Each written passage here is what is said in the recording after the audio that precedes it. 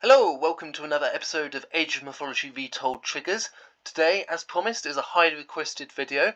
I'm going to be going through how you make an RPG type scenario with one hero unit, and then how you get a kill counter or an XP counter. There's two ways of doing this. I'm going to show you the first one now. So, this method, not preferred, as it's not exactly the most reliable. However, it can be done without any external mods. So, I've got my Death Ring, and Agamemnon's going to punch up some hoplites. When he does, after that hoplite dies, we'll get a special effect, a message saying we've been granted 1 experience, and we gain 1 gold from the kill as well. The same happens as well for the rest of the hoplites. There's a slight delay after they die, but if Agamemnon doesn't kill them, they don't grant the experience, as you'll see there. So I've killed 4 out of the 5 hoplites, and I'm going to be getting 4 gold from that. I'm not using any trickery with the hoplites, so to prove it, I'll kill some more hoplites, and I won't get any gold or experience from these guys. How did this work? As I said, it's not entirely reliable, but it is what you can accomplish with what we discussed in our last video, where I went through some of the special effects. What I've done is I've given him extra attack, otherwise this would take a while, and I've used the proto-unit action special effect with proto-unit effect to make him summon a unit after killing an enemy here. So this means after every kill that this Agamemnon performs, because only he has this attack, a wolf belonging to player 1 will be generated. I've removed player 1's starting resources here, so nothing more to see there. So, if we don't create a wolf, we know that Agamemnon has made a kill. Our grant XP is a looping trigger. We detect if player 1 has a wolf. If so, we change all the wolves into the special effect, and we grant gold and say chat saying +1 experience. I've also put a quest bar in here, but it's not useful for anything I've done. I haven't really done anything with it in terms of levels or any other powers. There's another method of doing this, as I said, but you will require a mod. For the next part of the video, if you go to the mods tab in the main scenario editor, browse mods and search for trigger pack, you will come across Nutted's custom trigger pack, which is certainly worth a look, and then the AoMH community trigger pack, which I'm using in the next part of this video. Select it and click the install button. The mods will install. After this process is finished, you then need to close AoM Mythology Retold and restart again in order for it to take effect. Now that you've downloaded the mod, you'll have access to some conditions and effects I've written. This will allow us to do what we do and create a levelling system. There aren't too many effects at the moment. I will take some requests at AoM Mythology Heaven, where I will also document the new effects and conditions that have been added. Let's have a look at our triggers. Our setup, the same, we're just modifying our attack to speed up this process, and I'm going to make a trigger which will equivalent kills with levels. You actually only need 1 trigger to do this. It's going to be looping. We're going to use the new condition, quest variable statistic value. We're going to call our kills, and we're going to link it to player 1 enemy units killed. We want this to fire if our var is less than the stat. The stat will update constantly, so if I've killed 2 units at once, say, the enemy units killed will go up to 2, and this condition will be fulfilled. What I then do is I modify my kills variable by 1, otherwise this is going to be a constantly looping condition, where that condition will always be fulfilled. I'm doing it by 1, so that if you did get 2 kills at once, this effect list would run twice, so that way we're keeping up with multiple kills and we're not missing levels if multiple units are killed at once. I'm then going to make a new var called level. It's equivalent to kills, so 5 kills is 5 levels in this example. And that's it. That's literally all you need to do. It's really that simple. It would be nice to have some effects so we know what's happening. So let's do a message to the player. Let's let them know that they've reached a level. So we'll colour it pink and we'll say level X reached. We'll close the colour tag. How do we replace the X with our level? In my effects pack I've also put some X reference effects. They don't actually do anything, but they give you some useful code and explain what to do with it. So that code copied in will display our quest var. We're not called quest var 1, so we just change that to level, kills and level, and that will work. We could have a nice effect as well, so we could make our Agamemnon stronger by 50 health a level. So we're going to modify our hero's hit points by 50 absolutely, and then it's always nice to have a good sound effect playing. If you click this, normally this menu isn't populated. I've written a guide on how to do this and we'll link it in the description. I'm just going to have a relic pickup sound effect. So that's actually it. That's all we need to do. If we wanted our hit points to be related to our level, again we could use this code here to get the number of our level, but let's just keep it simple and show you what it does. So let's get murdering. 1 kill, level 1 reached, hit points from 250 to 300. Let's continue.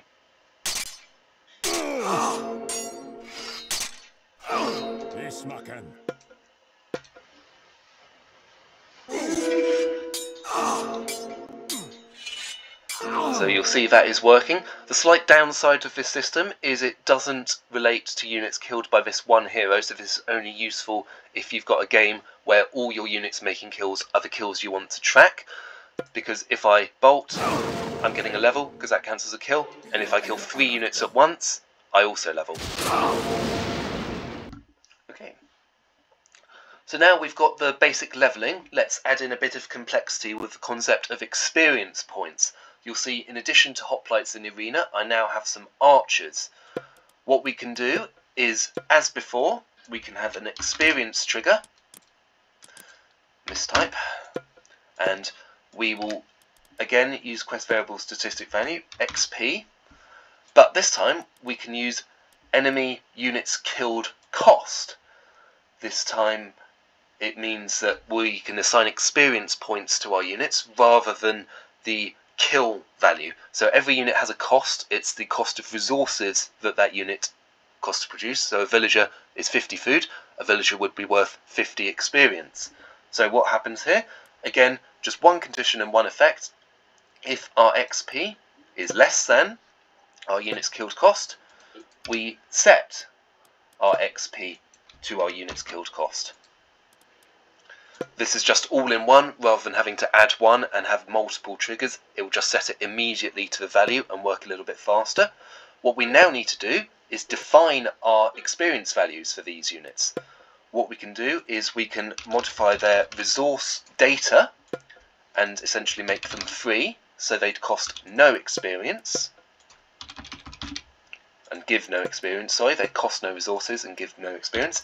And then we can use the protounit modify resource data again for our Arcus and our hoplites, and we can give them experience values. So let's make a hoplite give 50 experience, 50 food like a villager.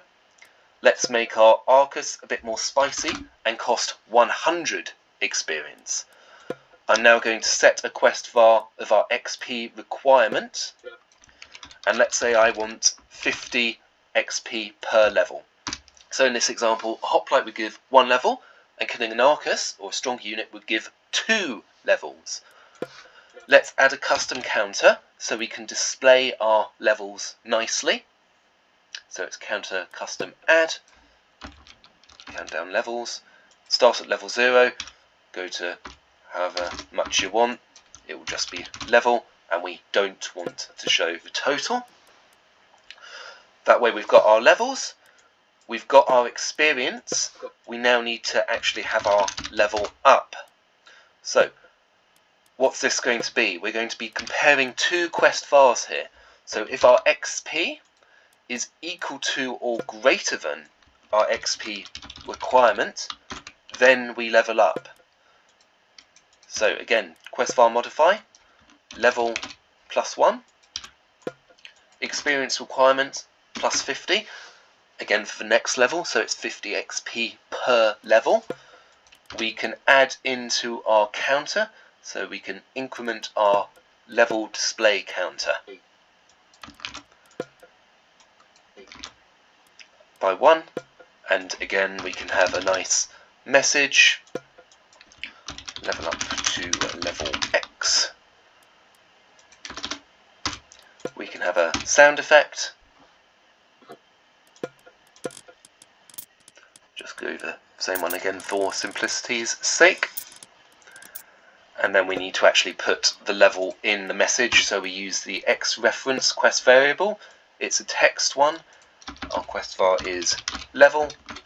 We copy that and put it in our message box. There we go. So that will now work, and we'll be getting XP based on the strength of a unit. Let's see it in action. So, we look on, costs 50 food, gives 50 experience, we level up, we level up again, and we level up again. Let's kill a stronger unit now. We went up to level 5 there, level 7, 8 for the hoplite, 10 for the Arcus, and 1 more for the hoplite. There we go, you can see the counter displays we've now reached level 11, and that's an example of how we can do experience counters. Okay, so same setup. We've made our units cost a certain amount of food, therefore we've defined the experience we can get from them. Hoplite is worth 50, and Arcus is worth 100. I'm going to do this again, but this time our level experience is going to increase. So it's not going to be 50 XP per level. The more levels you get, the harder it will be to level up. So we need to set some quest vars to start off with. I want our increment. We set it as a value. We want our increment to be 50. I also want to spell it properly. I want our XP requirement to be 50 for the first level. Our level will start with 0, and again we'll have our nice custom counter so we can display our level. Top value doesn't matter here, that's just when it automatically stops, as you remember, which isn't relevant here. So we've got that set up. We have our XP trigger to calculate our experience. As before, it will be if the XP var is less than our enemy units killed cost, then we set our XP to our units killed cost. We do this rather than add 1 because the value is going to jump up quite a lot, and I don't want the system lagging behind trying to add 1 if we get, say, 1000 experience. We now want our level trigger looping. So what's this going to be? If our XP is equal to or greater than our XP requirement, we level up. So we're going to level up. We're going to add 1 level to our counter. Counter custom increment. Countdown level, same one we put on here, add 1 to that. Now you'll remember I've got an increment var and a requirement var. So at the moment our XP is greater than our requirement, so we do need to add these vars up. What should happen next? So we've got our increment as 50. I actually want to modify our XP required by our increment value, but I want our increment value to increase. So increment plus 50. I move that up there. So what happens? Our requirement is 50, our increment is 50, our level goes up, our increment is now 100, and the requirement goes up by 100. Next level, the increment will be 150, and the requirement will go up by 150. This could get confusing for a player, so we could add another counter that will display the XP needed. So let's do another quest var. Let's set this XP needed as 0. And how are we actually going to calculate it? What do we actually need to know here? So we want to add our XP requirement, and then we want to subtract our actual experience. That will give our XP needed for a level. We can display this in a fake counter, XP required for the next level, and again we can use our reference text snippet to put our quest var in there. Let's see this. So, level 0, 50 XP required.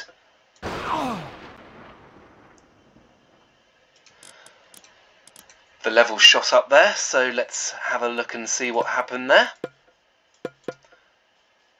So if our XP is equal to or greater than our requirement, we add our increment. There we go. This is why we have standardised names, so to prevent that sort of mistake. There's another slight error in here. I don't know where that ENT came from, but that's not a valid quest var, so we just need to go through and make sure that they're actually real, and this will now work as intended. So, level 0, 50 XP required.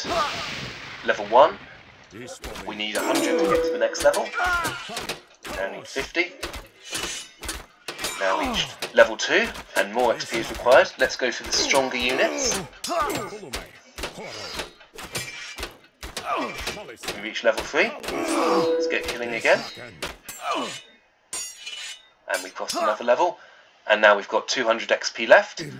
So if we get these 4 hoplites here,